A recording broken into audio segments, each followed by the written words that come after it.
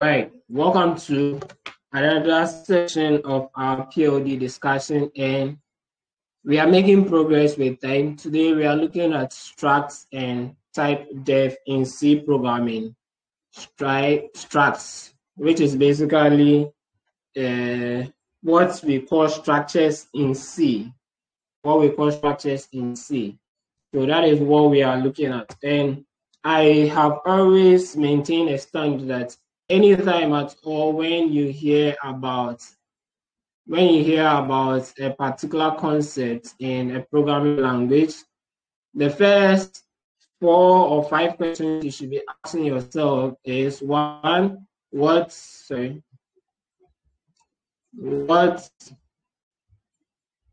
it is. The next question should be why.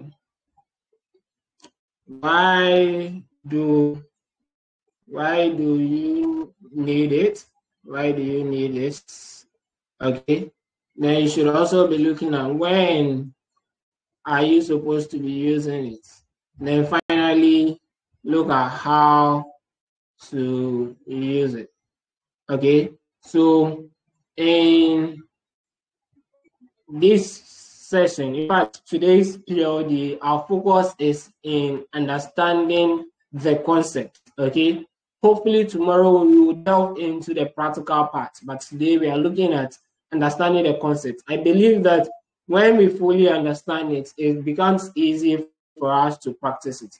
That is why usually we dedicate a PLD for the understanding part before we bring in the practical. Okay. So please, let's do what we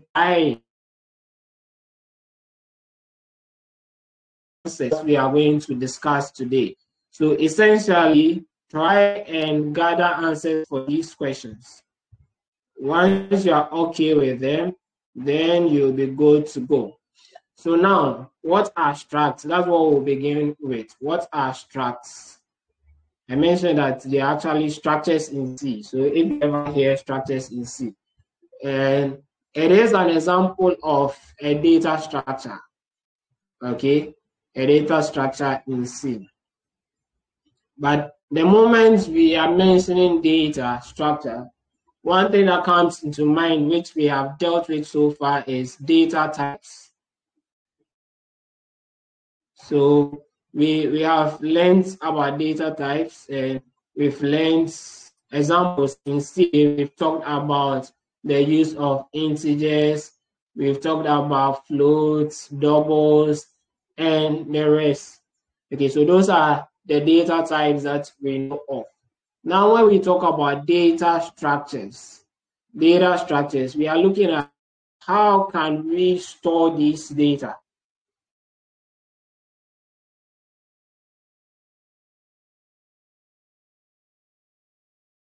Anytime we talk about data structure, but again, we are also interested more in how do we store it such that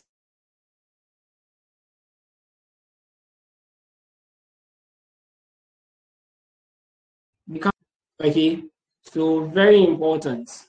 We always, like, let's say you are going to build a library, right, or even a store, or a normal store. Usually, you are asking yourself, what's the best arrangement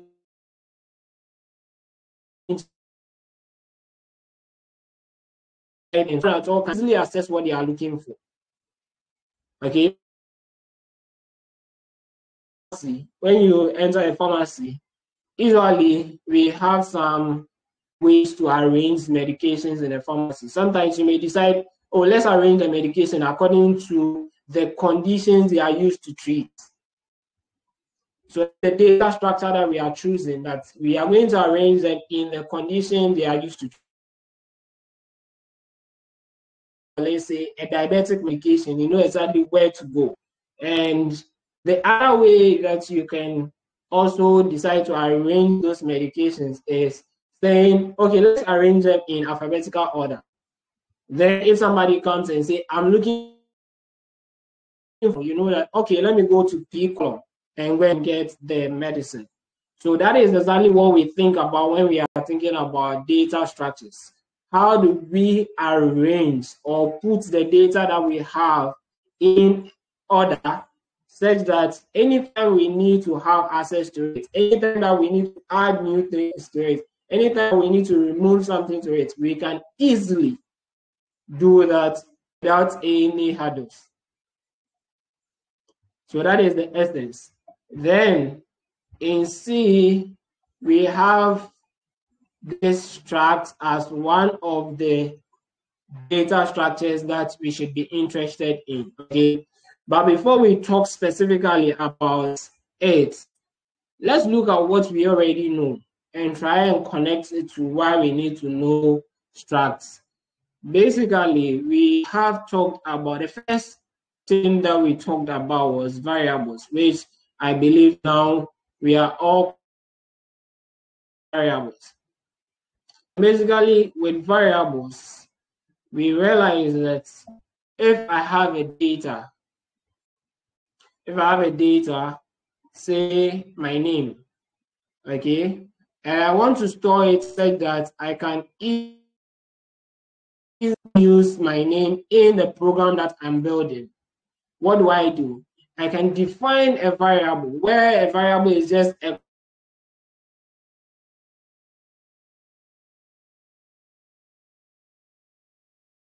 my name. In this case, say, let's call it S. Maybe I should do this. Or name. Okay. We can define a variable called name and we say this is equal to this. This means that anywhere inside your program, instead of going ahead to write this long name, which you may forget, you can now represent it with just the variable name, which is name. Okay, quite easy to do that. And it makes writing a program easy. But one challenge that we faced was that this container called variables can contain only one item at a time. If you ever want multiple items, you rather have to create more of the containers. In this case, more of the variables. Otherwise, you have to replace the value that a particular container is containing with another value. So if now I decided to say change the name, I no longer want this particular name, I want to put Anthony's name there, okay? Then I can go and update that container, which is a variable, and put it. But what if I was interested in having both name and the name, Anthony's name, okay? And what if there are lots more people? Let's assume I wanted to keep the names of everyone on today's session. How was I going to do that? If I need to call out variables for each of them, that is going to be a problem. There's a lot of us here. And how will I even keep track of each of these? So because of that, we came to learn something that will help us solve the problem, and it's called arrays. So we learned about arrays, and basically we said arrays are just a collection. So we have a collection of these.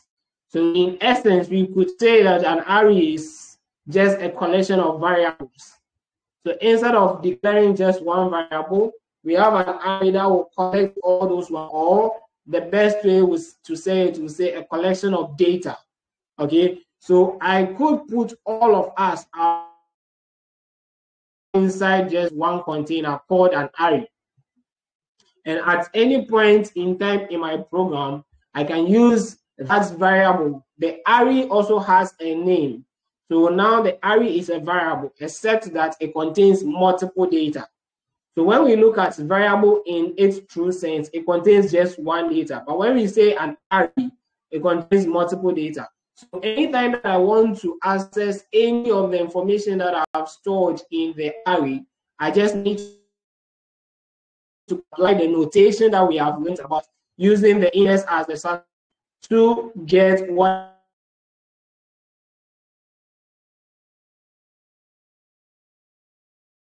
So that is where we started from. And that is how we are progressing. Then the challenge with arrays that we realized was that arrays can only contain data of the same type. So if I was just interested in our names, I could put all of our names in an array. However, maybe I'm not just interested in only our names, but rather I want our emails as well. How will I be able to create or store our names? So someone may suggest, okay, then one way we can do it is let's create names, an array for names, okay, and assign values to it. Then let's create another array for emails. Then we'll assign our emails to it. But when you look at it critically, see that it isn't the most efficient method to do this. Because I want to easily associate your name with your email. What if I'm not just interested in the name, I also want to know your GitHub username? I want to know your contact. I want to know your address. Are we going to keep creating arrays for each of these and put it in there? How do we correspond the values to each of them? That is a problem. So how then do we solve that problem? That is where the concept of structs comes in. That's when the concept of structs comes in the picture. So basically, structs are not any different from like our arrays from our variables. It's still a container. Okay? It's still a container, just like the variable is a container, just like the array is a container. But the question is, what can it contain? Arrays, in the case of the variable, we said it can contain only one element at a time. Then we said for arrays, arrays can contain multiple elements at the same time. But, so in arrays, even though they can contain multiple elements at the same time, there is a but. And the but there is that they should contain data or elements of the same data. So you remember that when I mentioned data structures, I also mentioned data types to draw your attention to them. But if you create an array for integers, the array can contain just integers. Then with the example I gave, let's say your contact was also supposed to be part. So now I'm interested in getting everyone that is attending right now, your name, I want your email, I want your contacts, I want your GitHub username. Okay. And maybe let's add your age. Okay. So this, from here, you realize that age is going to be an integer, right? Name is going to be a character pointer or string. This can also be a string for that matter. This contact is going to be an integer. You could store it as a string anyway, but in this our case, I want to say it's an integer.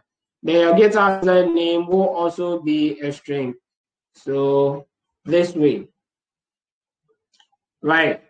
Now I want to store all of this, but I want them to have that association so that just by calling one thing, I can have access to each of these for each of you. So if it is myself, let's say my name, Obed, okay? I can have Obed's age, I can have his name, I can have his email, I can have his contact and his GitHub username. But unfortunately, this cannot be done with an array because we said that arrays need to have or contain data of the same type. Once we have character pointers and integers, we can put them in the same arrays. So a struct, on the other hand, is still a container, but this container allows us to solve this problem. That means that this container of a struct allows us to store data of different types. So we can have an integer in there, we can have a character pointer in there, we can have a character, we could have a float, we could have a double in the same struct. I hope it makes sense. So this is where we came from. We've actually been building on what we have been learning, that it isn't any different from what we already know, except that the implementation may have some bit of difference, but I want you to appreciate exactly what is in there. So essentially, all that we are trying to do with variables, with arrays, with structs, is that we want to easily have access to data that we are going to be using. Because if you're building a program, essentially your program is about manipulating data in one way or the other. Okay? Almost every program that you are going to build in one way or the other is going to be manipulating data. Either you're storing the data, you're retrieving the data, you're deleting, you are inserting, all that kind of stuff. You're updating and the rest. It is essentially some form of data that we are going to be working with. If it is just some small number of data, we could go with a variable. If it is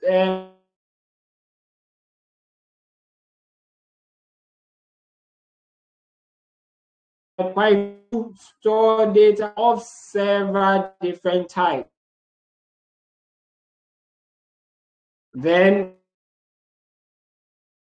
we are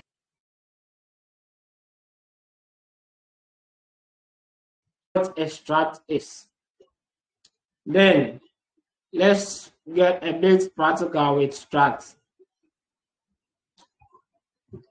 So the first thing that you always do with a struct is that, okay, let me mention this. When you are creating a struct in, how do you call it, in C or a structure in a programming language, what you are essentially like a new data type. Okay, so the first thing that we do is that we come up with a template for our structs. You see how when we're told that, oh, for a string, to have a string, you need to have something of this nature, okay, and say name. Or you need to have something of this nature, name this. That's what we're told, okay? Assuming that this was not done, you would have created your own thing, your own representation, okay? So what is actually happening is that we want something to contain multiple data, but it's not available in C. Like it didn't come with a programming language itself. So we have to come up with our own definition of it. How should it look like? The structure that we want to use to be storing the data, how should it look like? So the first thing that you are going to do is to create a template for it. And basically, the template is like this. Struct, then the name that you are going to give the struct, we call it the struct tag or structure tag, okay? So you are supposed to give it a name that can easily be used to identify it. Just like we have integer. When I write integer, you know what an integer is, because when you came, they told you what integers are. Okay, if I write a double, you know what a double is. So essentially, when I write struct structure tag, the structure type could be anything. You can call it anything that you want, depending on what you are writing. But you should always aim at giving it a name that makes sense or could easily be understood and not mistaken for other things. It is recommended. It's not compulsory, but it's recommended to do so. Then, after you have done that, you are going to define the content of this struct that you are creating. And we have learned that a struct allows us to have multiple data types in there. So we can have an integer in here. We could have a character pointer in here. We could have another integer in here, and as many data types as we want.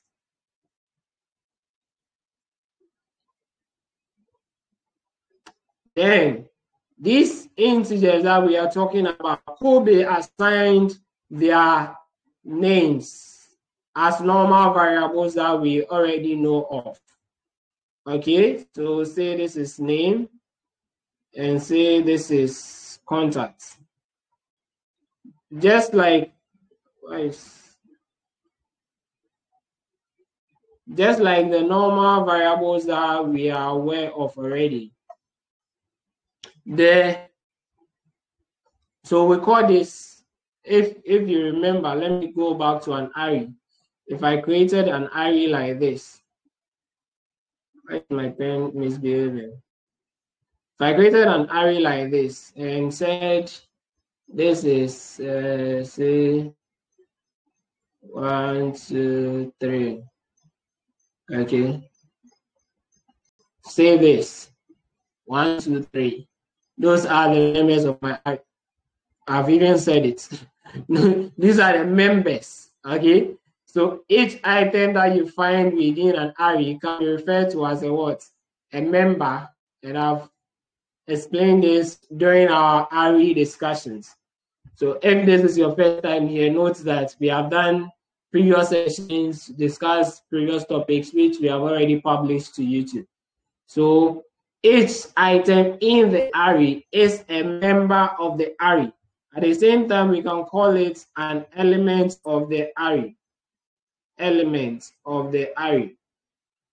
So when you come in here, each of these is considered a member. So it's not any different, because ideally I could actually have just stored integers in here.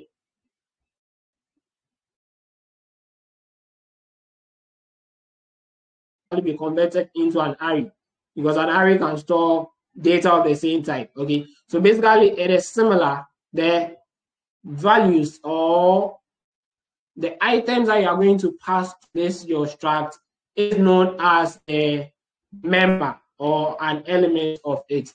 Therefore, this particular variable name that you are using, where we are calling this name, we are calling this contact and age, we can say these are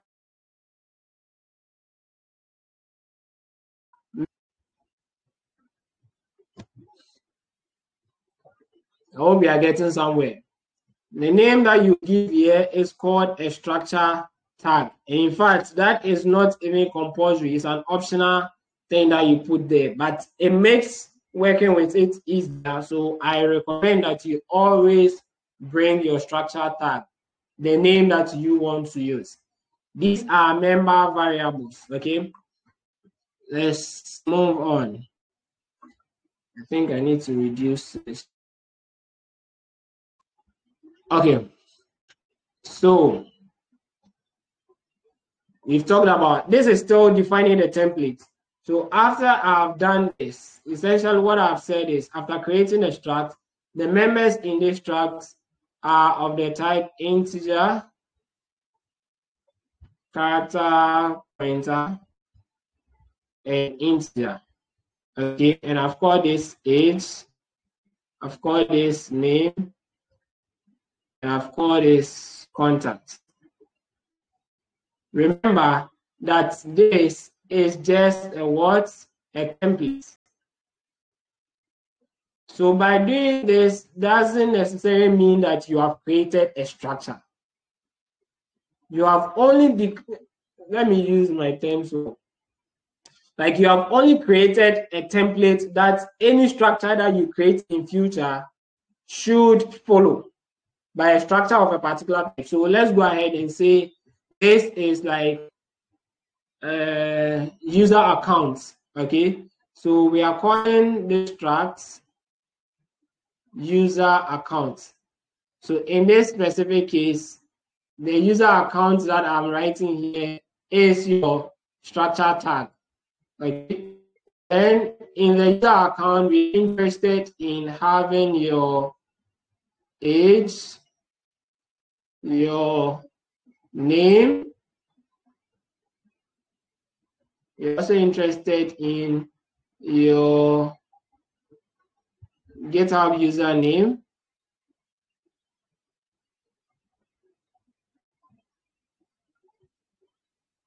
We are also interested in your contacts and your email. Sorry, I needed to write. Ooh.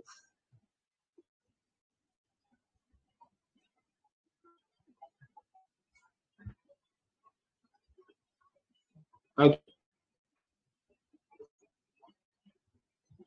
In contacts. Doctor. Yeah.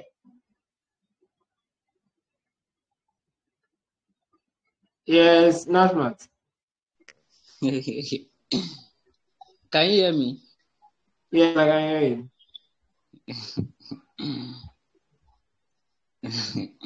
Okay, somebody just asked me a funny question. Abeg, just explain. He's here. Abeg, just explain. Abeg. He said, why do we have the asterisk before the name? And I noticed that you have the asterisk in only cha. So why do we have that? So just can you explain that for her? Is there?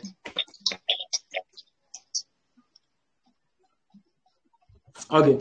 So basically, I think we have talked about this when we're talking about strings. Okay. So this is just a pointer identifier. The asterisk here tells us that this is a pointer to something. Okay.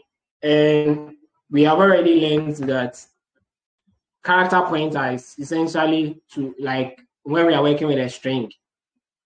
I don't think I should really. So there are two ways that you present your strings. You can write it this way. This is telling you that it is a pointer to a character.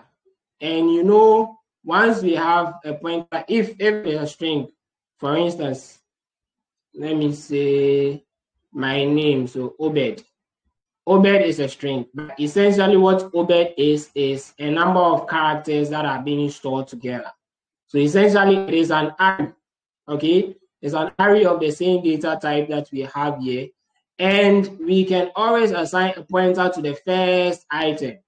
Once we have a pointer to the first item, with this pointer, we will be able to access the rest. So it is acceptable in C to declare your string in this way. The other way that you could have declared it, which I've already shown, is writing name and putting this before it. So you can use either the array notation or you use the pointer notation as I've shown here. If you really want to understand it very well, then you probably have to check our lesson on strings. Thank you. Yeah, welcome. I think she gets it now. Okay. All right. Okay. So what I've been trying to do is creating a structure user account. Please pay attention. When we use the words, sometimes we are not careful. You just get confused by the terms or the words that we are being used to explain some of these things. This that I have done is just a template. That, okay, going forward, anybody at all who wants to create a structure of the type user account. So this is like a new data type that I have created. This is a user-defined data type. So just as you had what? Integer, you had floats, you had the concept of arrays that you know about, you have strings that you know about. Now, I, on my own, have defined my own data type, and my own data type is called Structs user accounts. Please, this part is something you need to understand before we proceed. What I have done there right now is not me defining the body of a structure. What I have done is I've created a template for a new data type that you can use anywhere you want. But when you use this new data type to declare something, then you should know how it works. So we have learned about, when you have an integer is basically a number without the decimal point or a whole number that we can use. A float is a number that has a decimal point. So in the same way, you should go ahead and say a struct user account is something that contains an integer or variable age, a character string, a string of a name, a string of variable GitHub username. Like, it tells you something. So anywhere in your program where you see struct user accounts, you know that this data type is of this nature. So the nature is what I have shown here. That's just the nature of the data type that I've created. Please don't forget that. This is not me creating a structure. This is me creating a template or defining a new data type for you that you can use. Okay, so it's the same way we do these things, the same way. Now, the next important thing to make this sync, let's look at it, is for us to see how do we declare.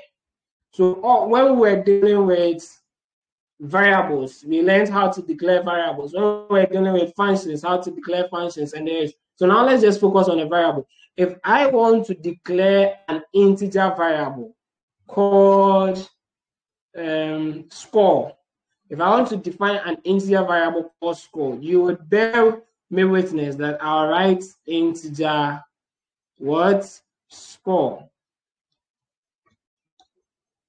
I hope we agree to that. This is how I declare a variable. Then I'll ask you, what is the variable that has been declared here? And you said, oh, it's a score. What type is this particular variable score? You say, oh, it is an integer. That means this is a container that contains an integer. We all understand that. Now what I have also done is I've created a new data type called structs user accounts. So I can create a new variable or declare this particular data type that I've got. So maybe this data type is called ALX students. Now, if I ask you, what is the variable name in this case? You know that it is what? ALX underscore student, or let's just say ALX student. That's a variable name. Then I can ask you another question. What data type is ALX student? Then you come and tell me it is not structs, it is struct user accounts. That is the data type. The only thing is that to create a new data type, as we have done, we need this word struct. So this whole thing is like the new data type that I've created. So I've created this is the structure variable. Okay, this is a structure variable. This is what? An integer variable. But this particular one, when I want to become specific, I ask you, what type of data is ALX student containing? Because we appreciate the fact that a variable is just essentially a container to contain something. But what type of data is ALX student containing? Then you come and tell me that ALX student contain struct user accounts. Then now I'm interested or curious about what is struct user account. And when you come up here, you see that we have written the template for struct user account up there. This means that this particular container that I've created contains data of this type. So ALX students will contain, inside it, you will find an integer, you will find 2 strings, in fact, 3 strings and 2 integers inside that new data type that I've created. So let me go back to the terminologies again and explain them. What we have seen, obviously the struct is just a keyword that we've been given. Okay, and it helps us define our own data type, which is a structure. So struct, then the name that we pass here, I said it is what? The structure tag. That is how we call it. It's a structure tag. So in the example that I gave, the structure type would have been, what was it? User underscore accounts. Okay. Then inside it, I've told you that the items you have in there are members of the struct. Okay. So if I use a variable name like this, this is what's known as the member variable. But after I have declared, how did we declare? I did struct.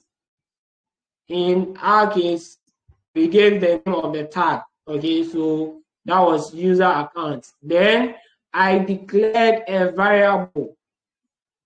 I declare this variable so that anywhere I use this variable, we know the data type that it is containing. Okay, this particular type of variable is called the structure variable. So don't miss the two, the structure variable and the member variable. And as you know, structure variable has a lot of them. We are only saying that we are having containers of this type. So I can say orbiting students. Okay, as another variable that I've created. It's just like me saying, oh, int x, int y. I've just created two integers. Okay, so creating ALX underscore student or ALX student and orbiting student, I've created two variables. But what data type are they? Each of them is of the type struct user account. Very simple. So what I need to lay emphasis on is the terminologies. The structure tag, the member variable, and the structure variable. But with regards to the structure variable, there is another way that we can declare a structure variable. And that way, we add the structure variable to the template for the structure itself. So when you are defining a structure, you start by saying, when you are creating the template, start by saying struct.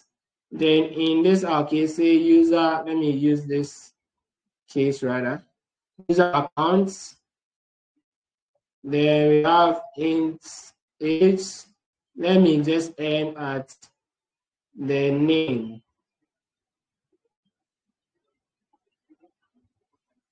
This is the template that we have created. But right after this, before we bring our semicolon, we can bring the variable name. That's the struct variable name. So I can say ALX student. This tells me that I've declared one variable name called ALX students, and it is of the type struct user account. I could also separate them just as we define variables in this way, say x, comma, y, meaning we have declared integer x and integer y. The same way I could use this as a comma here, then pass formatting students as another variable.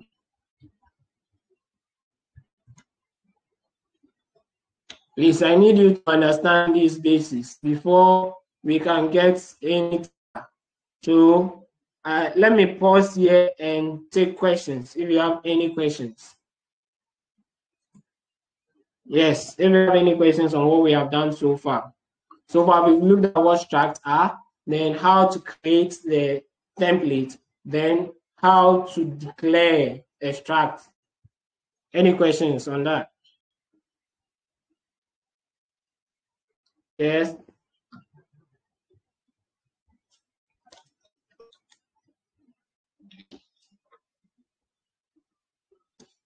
If there are no questions, then I guess everyone understands what we have done so far, so we can move on. Good. When we are dealing with variables like this, the next thing that we are interested in after declaring it is what? Initializing the variable, right? The question is, how do we initialize the variable? We can go ahead and say x is equal to 20. And we say y is equal to 10. That is how we initialize these normal variables. So the question is, how do we initialize the new data type that we have created? How do we initialize it? So basically, ALX student is the name of the variable that we have created, at least one of the variables that we have created. Okay, ALX student is one of them. So when we call this, we can assign a value to it. We can assign a value to this. But what value will be assigned? We need to know what it contains because it contains multiple data. So we should be able to, okay, in this particular example, it contains 2 data. Okay, it contains this and that. So usually you can just even go ahead and say, hey, we initialize it to 0. You can do this, and that is acceptable to initialize it to 0. If you don't want to do that, then you have to tell us the specific value to what. So we have age and we have name. So I can do ALX student. Then we use the dot notation, which says that, like we call it the member operator. So this is member of. Then we assign it a value. Then we do ALX students. Then name is equal to whatever value that we give it.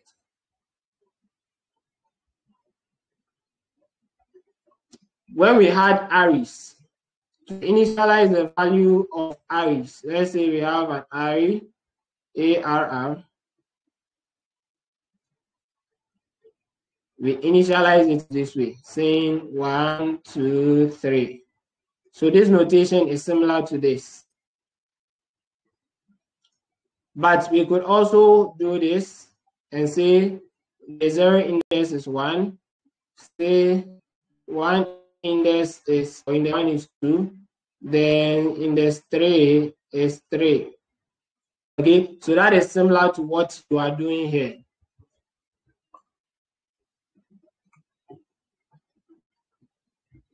Very similar. So in fact, we haven't done anything strange except for the introduction of a template. Yeah,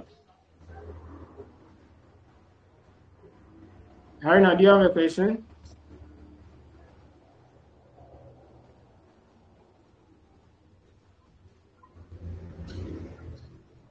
Harina, do you have a question?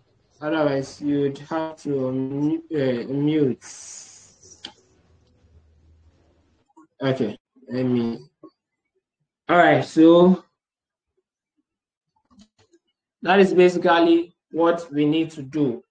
Let's see. Now, the same way that we've been able to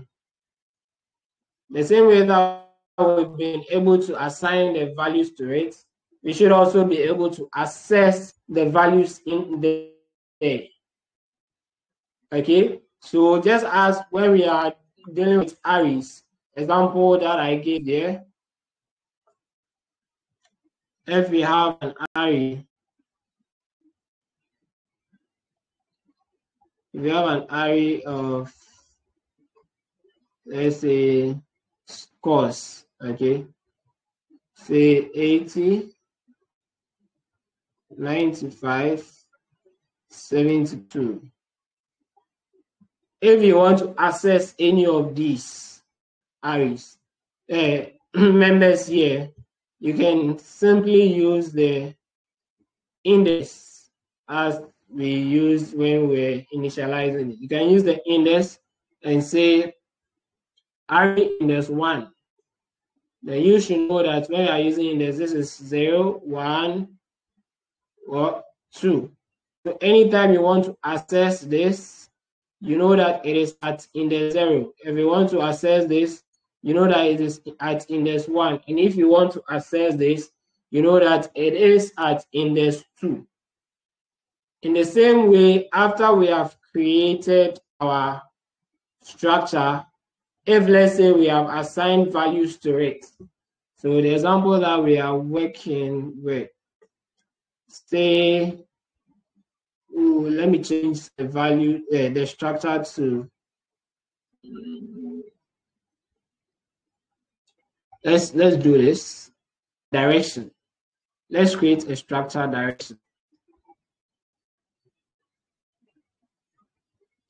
This structure has the tag direction, and it's going to take a float of, sorry for this. I don't know why I brought it there. Okay, a float of,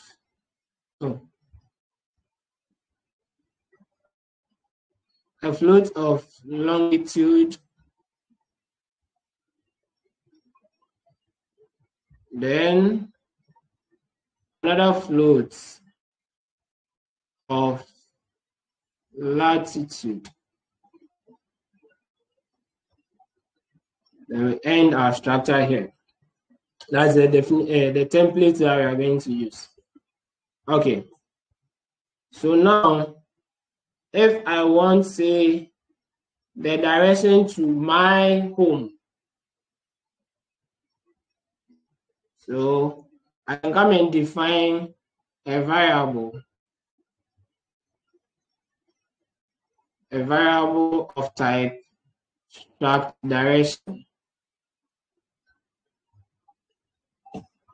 Okay, then give it a name.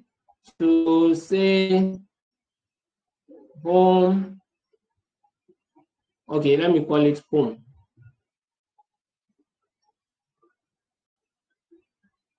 Now I've given this variable what?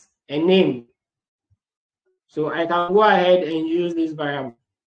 Everywhere I use it, the computer understands the data type that it is expecting. It's expecting what? A struct direction data type. And that struct direction should look like this. It has two members, either both of them are floats. So I can go ahead and access it by using home dot. The first one is what? Longitude. So if I want to access the data that has been passed here, this is how I'm going to do it. For this first time, I'm now assigning a value to it. So I can go ahead and say, well, what should it even be? Let me just use 2.71. I don't know how it's supposed to be anyway. Let's just use 2.71 and say home dot latitude is equal to, say, 3.4. Okay, so now anywhere inside my program, when I use this, the computer understands exactly what I'm doing. And I can go ahead and create another struct direction variable and say struct direction. Struct direction work. So now I'm creating a variable that will represent my work address or work direction. Then I can go ahead and also assign the values work.longitude. So in fact, once you have declared this work with this particular notation, you can use it just as you use any variable at all. You just know exactly what is in there. When you have mentioned work.this, the computer understands that this work that you have created, this work itself, is of data type struct direction. That is the data type for this. Okay. Then inside struct direction, there is a member called longitude. There is a member called longitude. And this member longitude is of the type float. So any value that you assign has to be of the type float.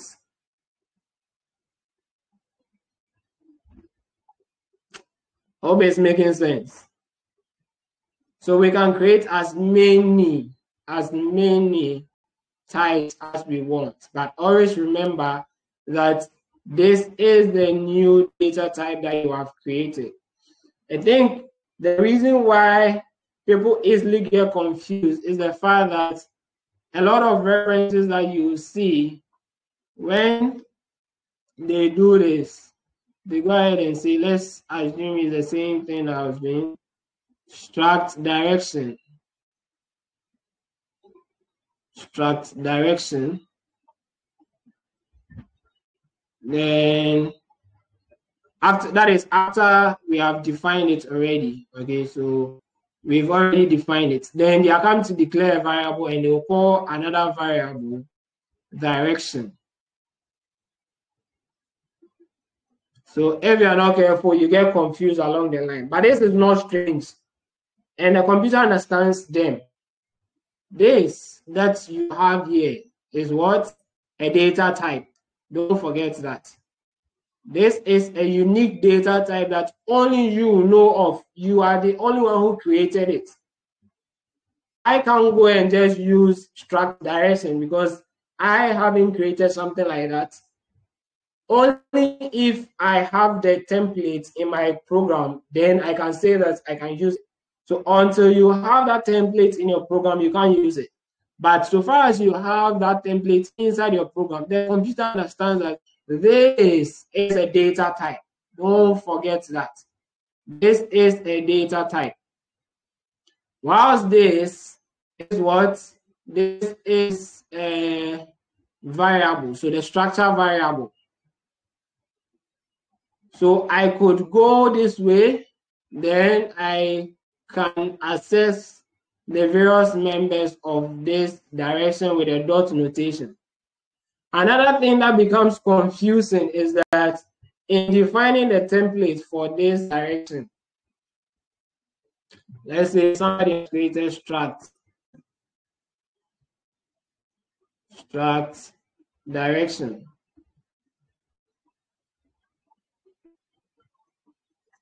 Struct direction. And in their definition, they have, say, character pointer to direction. Then they close this and define another variable direction. A bit confusing. But the computer understands the role that each of these is playing. The first direction here is a what? Is a structure tag. This direction here is a what? A member variable. Then this direction here is what? Is a structure variable. Why is this thing behaving like that? I think the platform is a bit slow. Okay, so even though I've used the word direction, the computer doesn't get confused because they are all different things altogether. So if I created something like this and I start using in my program, you now begin to wonder, why do we have direction here? Why do we have direction there and direction there? Okay, so that is why we started building from somewhere to where we have gotten to. You need to identify them by what they stand for. This is a structure tag. This is what? A member variable. And this is a structure variable. So now let's go ahead and use this particular struct that we have created. It means that essentially what we have done here with this one is that we have declared a variable of data type struct direction, a variable of type struct direction called direction. So essentially we have done that with the templates that we wrote here. Okay, and once we have done this, you know, we can use this particular structure variable to access the members in there. So using the member operator, if I want to assign a value, I can do direction dot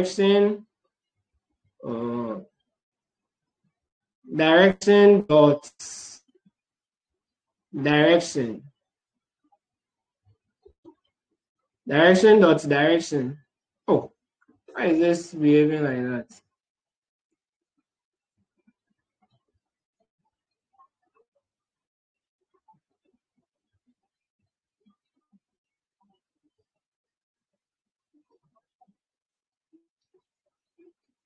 Direction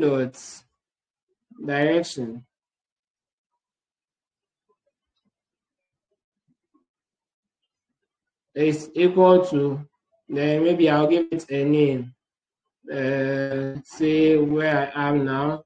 Let's say East Legon Hills. Okay, so if you come and meet this code, you may end up getting confused because you're asking yourself, why direction here, why direction here? But what you need to understand is that this direction is a member inside it. The computer understands it. So far as you have this dot here, it's telling it this, anything that follows is a member of this. So this is a member of this. This is just a variable of data type struct direction. Okay, so from now onwards, when you are reading any code and you come across the use of some of these things, you should understand why they are so, and what each of them is and how it is implemented. Any questions before we move on to another interesting thing?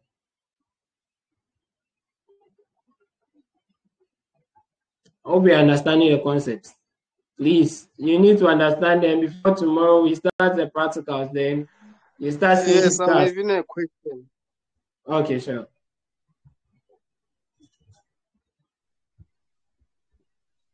Gift, I thought you were going to say something. So I'm having a question here with the direction. Okay. Yes, because he said, isn't that direction a variable of direction? So I don't understand how you are assigning the value to it. Maybe it's because I didn't see this how the struct is looking.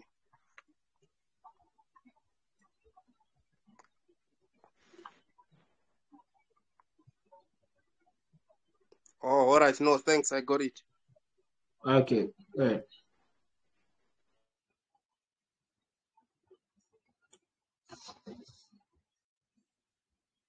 Yes.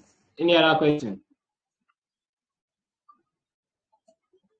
You know, there is a concept in C that ever since we learned it, everywhere we go, it follows us there. Who can mention that concept? Ever since we learned it in C. Pointers. Thank you.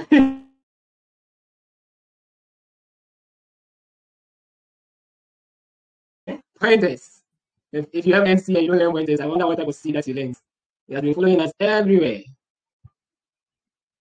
So now we are interested in pointers to structures.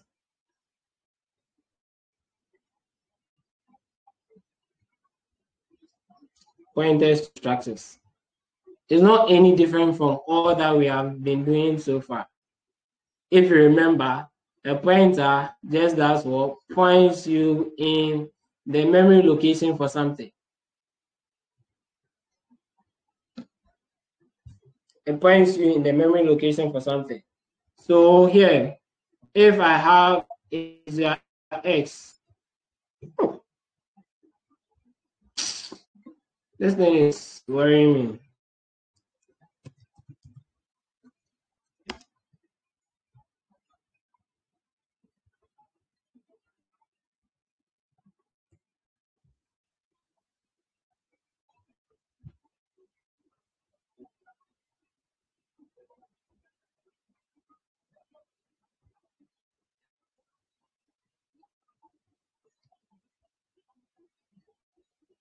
Okay, so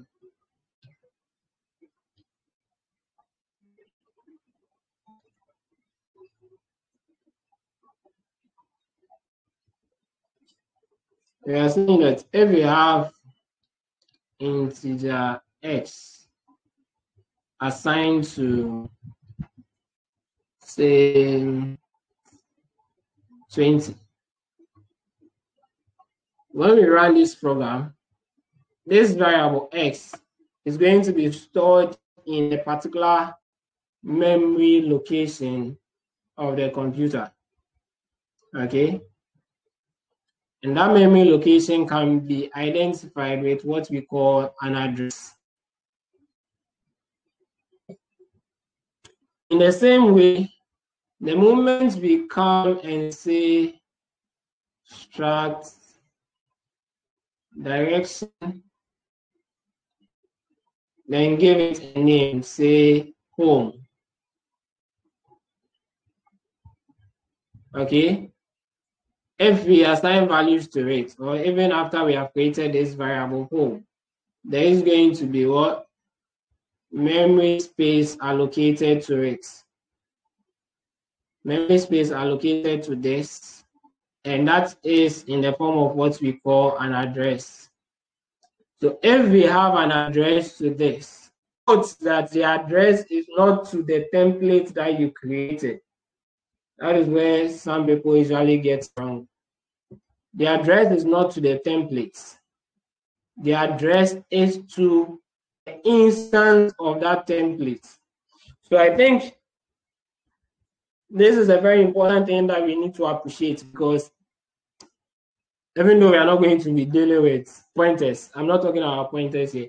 I'm talking about using the template and declaring a structure variable here. The concept is a similar concept to how we use objects in other programming languages. That's the object-oriented programming language. Okay, so let's appreciate how this is being done, where you create the template. Okay, you create the template, then you come and instantiate the template. This is where we say you are instantiating the template. That is, you are using an instance of templates that you have created. It's similar to object-oriented programming, using the creating an object and instantiating an object and things like that. Okay, so please, and please again, don't throw it away when you are learning this, because you need it when we start learning Python. All right, and even in JavaScript too, you would also need it to be able to appreciate it. So it's good we are tackling it here. But after initiating it, or instantiating it rather, after instantiating it, now there's going to be a memory space allocated to it. Once there is an address to it, we can create a pointer, and this pointer will essentially store the address to this. So that is all we are doing. And let me repeat again, it doesn't store the address to the template. In fact, the address to the template wouldn't be required in any way. You don't need a template address, and the template wouldn't have an address inside even your stack memory. It's going to be somewhere in the code part. So the last time we learned about the memory layouts for our programs. So there is no way you should point to the template. You rather point to an instance of the template. Someone has used this template to do something. So this template is a template that gives direction. It gives you an idea of direction. And I have decided to use that template to create my home direction, or direction to home, or direction to my house, something like that. So now you can keep that record, the address to it, and call it any pointer that you want to call it. In the same way that you did this, you created a pointer to S. How did you create a pointer to S? So if I want to create a pointer to S, what will I do? First, I'll have to declare an integer pointer. Did you get that? To create a pointer to S, I have to declare an integer pointer. Why do I have to do that? Because X is an integer. Essentially, what creating an integer pointer will mean is that I'm creating a variable that will contain an address, and that address points me in a direction of an integer. That is why we'll go ahead and create an integer pointer. Let's call it PTX. So if that is how to create a pointer to this integer variable X. Now my question is, how will I create a pointer to my home variable here? This question is to the class. Everybody, someone should unmute and tell me. They haven't engaged you enough. Unmute and tell me. If this is how I declare an integer, a pointer to an integer, how will I declare a pointer to my home? It has to be a struct direction pointer. Thank you. Struct direction pointer, then the name of the pointer. So say for PT home. So this is not strange. In fact, it's not any different from the pointers that we've been doing so far. It's quite interesting. So always, before you are going to use a structure, always, you need to have declared it. You can't use a structure when you haven't declared it. The same way you can't use a variable when you haven't declared a variable. You are definitely going to get an error. So we always need to declare our variable. After declaring your variable during runtime, there's going to be assigned an address to it, and therefore you can go ahead and create what? Create a pointer to it. So let's see a new struct called scores. So let's create scores. Okay, a struct called scores. Then it takes, let's say, integer values of, let's say, subject 1. Or let me use the names of the subjects. So say English. Integer value of maths. Then character of grade.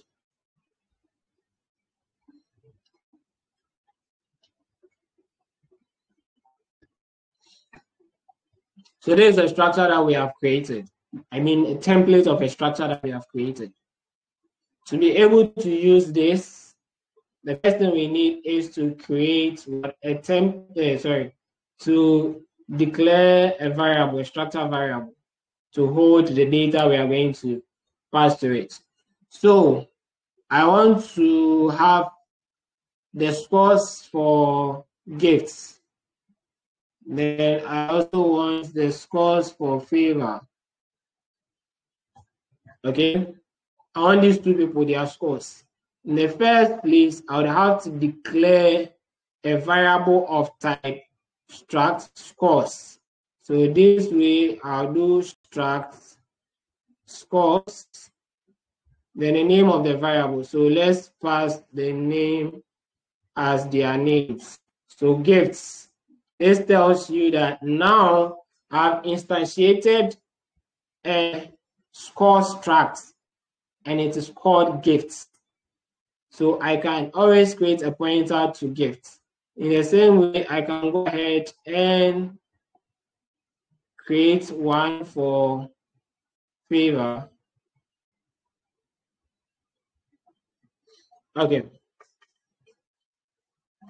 Then, to make things easy, if you remember, we've learned about the importance of pointers. The importance of pointers. And that's why we need to know why we need to know pointers to structures too.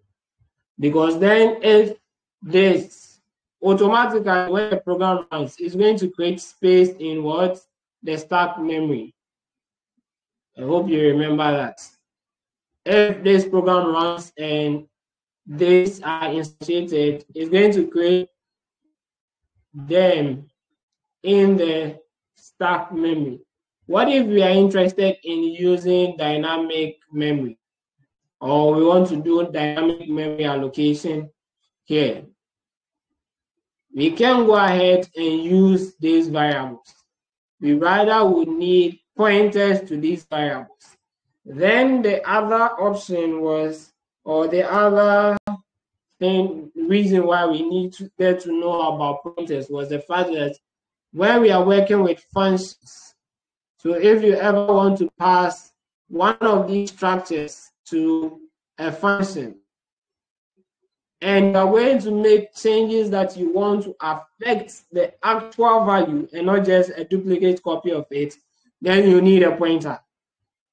Essentially, what I've said here is the reason why we need to know about pointers to structures. And it's not any different from pointers to any other thing that we've talked about so far. How you declare it is, now you know that this is a new data type. So if I want to declare a pointer to this, then I can say structs scores, then the pointer name. Okay, so say PTF. Then I can do one for PTG. The question then becomes, how do I assign values to these pointers? Because all that you have done here is you have declared the pointers. But how do you assign values to the pointers? So if you remember going back to int x, if you remember going back to int s, say int s is equal to 10, then assigning a pointer to int x,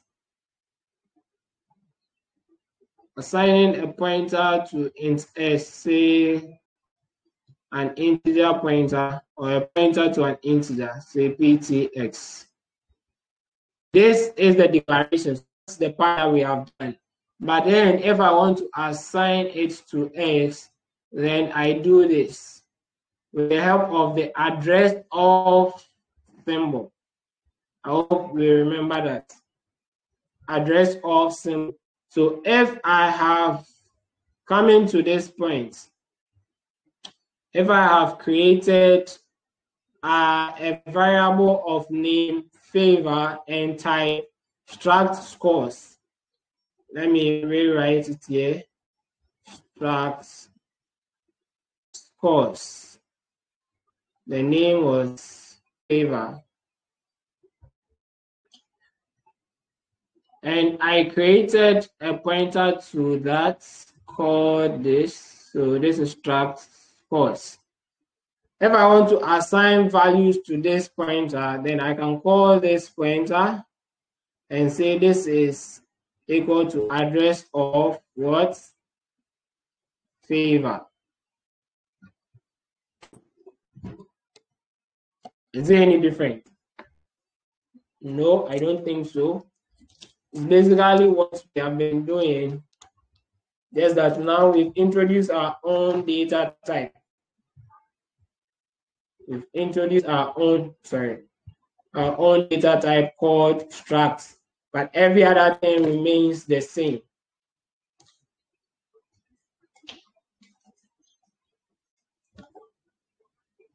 Every other thing remains the same.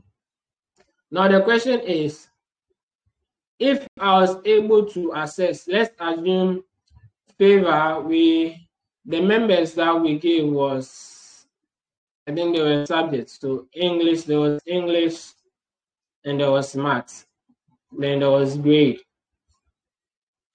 So with the help of the name of the variable, I said that we could do favor dot English. Then we assign the score. Say he scored 78 in English. Then we could do favor dot maths. He scored 92 in maths. Then favor dot grade. He had a grade A. I was able to assign them using this dots. Okay, and I said this dot is known as the member operator. It's a very important operator.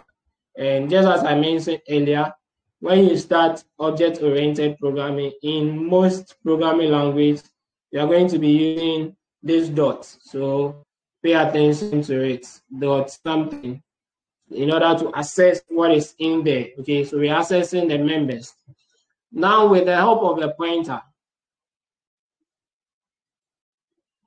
there I think we have to go back, we have to go a step backwards. With this, PTX is equal to that. If I go ahead and print PTX, what am I going to get?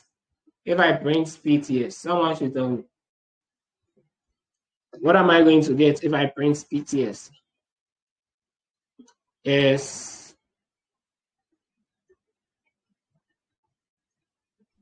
You will get the address of X. Thank you very much. So if I print PTS, I'll get address of X. What if I'm interested in the value of S? What should I do? Please, why is only one person talking? We have a lot of you here. Yes.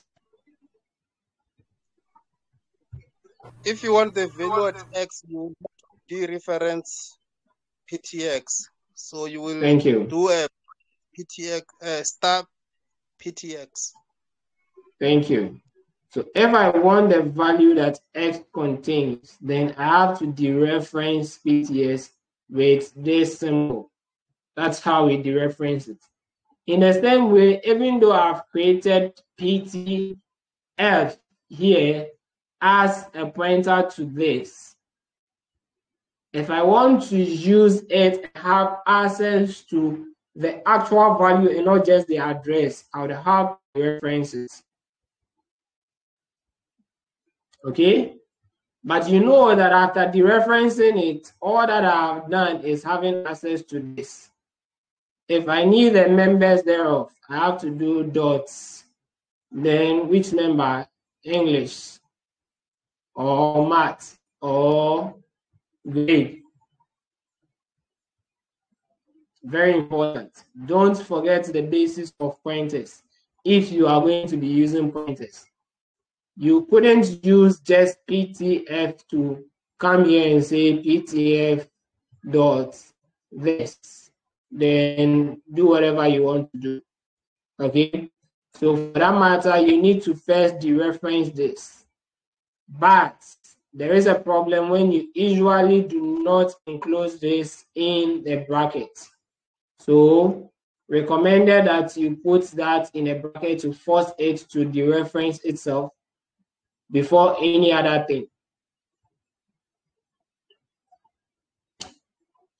So what have I said so far about this?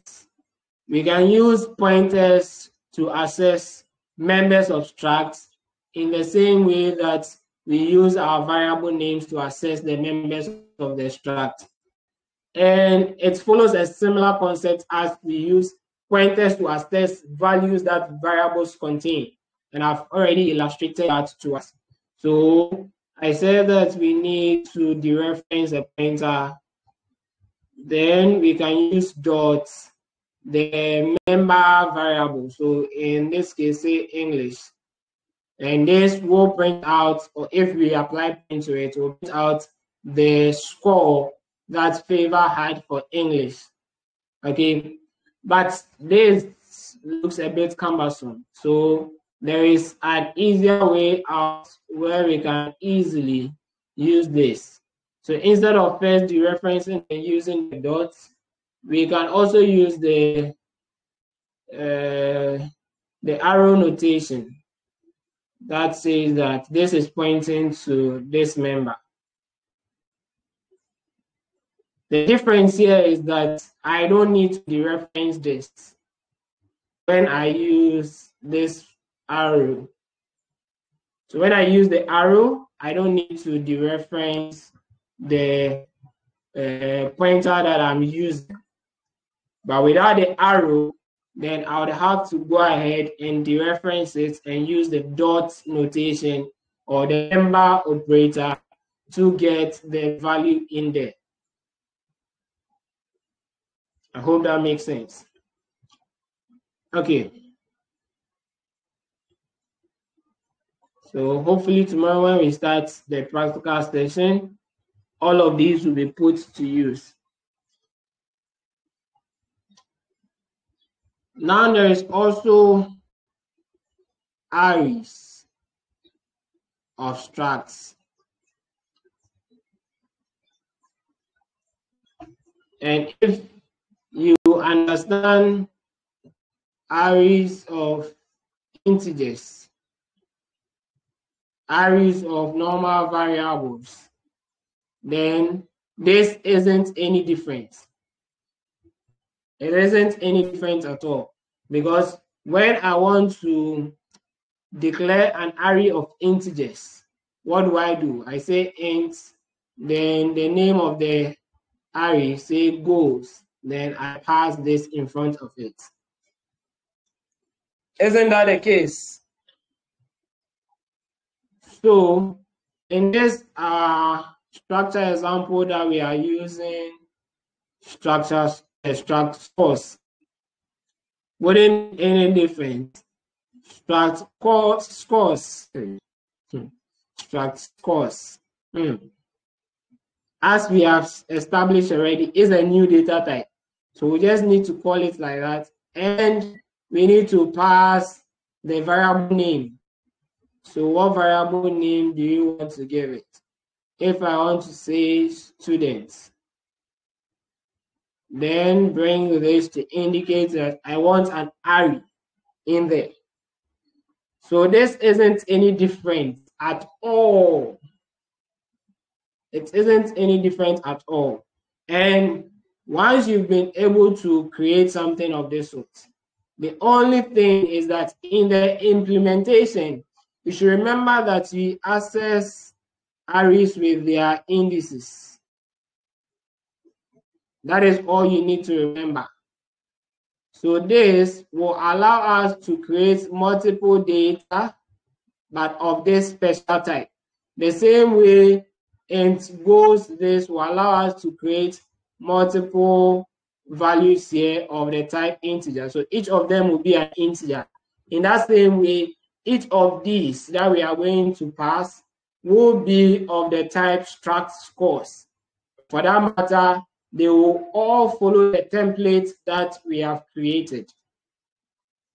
And to access them, you still need to use the students. That's why the other board is bigger, but it's not helping. So students, if I go ahead and do students index 0 dots, then I call say English. Then I can have access to that one for the structure at index 0. I could do same for at index 1, student at index 1 dot English to have access to it.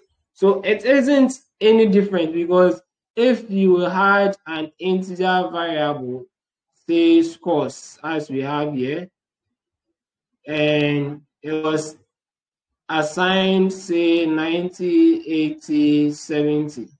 Assume these are the scores that this person had. If you want to access this is index 0, this is index 1, this is index 2. All you do is scores index 0, and it will point you in this direction. Scores index 1 will point you in this direction, and scores index 2 will point you in this direction. So that is a similar thing that we are doing, except that our structure has a given template that we need to follow, and each template has a member variable that we can access.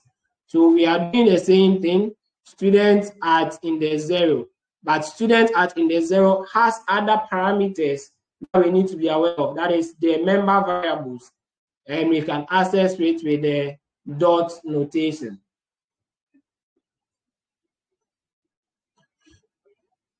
Any questions about that?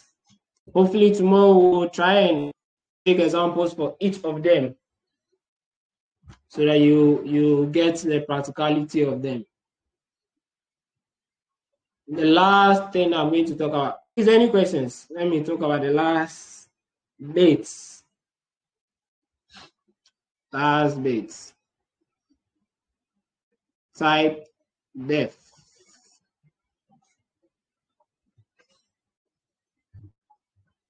Typedef. It's also a very simple concept. In fact, I think it's like one of the simplest concepts and shouldn't be confused in any way. So basically, what Typedef does in C programming is that it allows you to create aliases for complex stuff, or what I would like to call nicknames for complex stuff. Okay, so some of us have gotten nicknames that you usually call yourself. So you mention your long name, then you said, oh, AAA, then you give your alias. So anybody who is trying to access you can use your alias to access you. In the same way, Typedef allows us to rename some of the structures. Okay, so for instance, in the case where we have struct scores, realize that it's not very convenient to always be writing struct scores. What if we can abstract this and have it as just say SS? So that anywhere in my code where I write SS, the program understands that I'm making reference to struct scores. That is where the use of Typedef comes in. So if we define or create a template for a struct, and the struct here is, say, what should I use? Let me just say lists. Okay. Say lists, and it contains character C and integer X. Okay. In order to create an instance of this list, I'd have to mention their name and say struct list. Then I pass the name of the variable that I want to give it. So my to-do list, okay, or my to-do. That is how I am calling this particular one. But instead of using struct list, I rather want something simple. So what I can do is that I will preface when I'm defining the templates, okay? So we are going to redefine this template. I'll preface Typedef in front of structs lists. Then go ahead and do the normal translation of this. Say int x, then close it. But this time around, I'm going to write something here, and I prefer to write SL. So what I've done here is that everything in this code, okay, which is the structural template that I have defined, ideally could have been accessed with struct lists as we have here, okay? But I've abstracted this one to SL. So instead of initialize or instantiating it with struct list my to do, I'll do SL my to do. So when the computer sees this, it will go and look for the meaning of SL, and we've defined it here with a type define. Okay, it's similar to if you are going to say create an integer pointer. You usually do this. Okay, so I could create my own. I will create my own type. Say type def integer pointer. Then I call it int p. This means that anywhere in my code where you see int p, the computer should understand I mean integer pointer to something. So instead of going on to write integer pointer, then the name of the pointer, say ptx, I can just write int p ptx. So just consider anytime you see Typedef, you are just creating another name that you can use to call this thing. So for our structures, we have to be using struct list, okay, always. So once we append it with Typedef, it means that anywhere that we see struct list, we can go ahead and use the name that we have assigned to it. Yes, so that is the concept that we are dealing with today. In summary, we have looked at structs, what they are, why we need them, and we have even compared them to what we already know, that's the variables, the arrays, the normal variables, the arrays, the data types. We have looked at how you can assign values to structs. We have looked at how you can declare. We have looked at how you can assess the values in a struct. Then we've also looked at the concept of pointer to structs. Then we've looked at arrays of structs. Then finally, we've looked at Typedef. So God willing, tomorrow we'll start a practical session, how we implement this in our code, and we get to appreciate them very well. So hopefully you understand the concept. Any questions up to this point before we bring the session to a close? Any questions?